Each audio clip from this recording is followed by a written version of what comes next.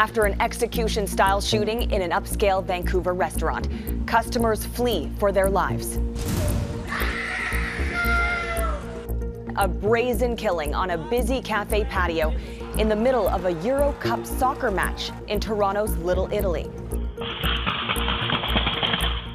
The driver of the gray car was hit. The offender in the red truck took off at high speeds. The red truck sped through the intersection.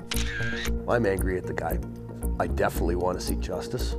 A young woman picking up her boyfriend after work is horrifically gunned down. Mid-afternoon, a man pulling into his driveway. We see the shooter running across the front lawn of the Musitano's home and goes right up to the driver's side door and begins shooting. I'm pretty sure you guys can hear me. Stop! What the heck was that? While children play in their backyards in Calgary, shots ring out, taking the life of a 26-year-old man. Days before college begins, a Toronto freshman celebrating his last night of summer is stabbed to death at a park just down the street from his home.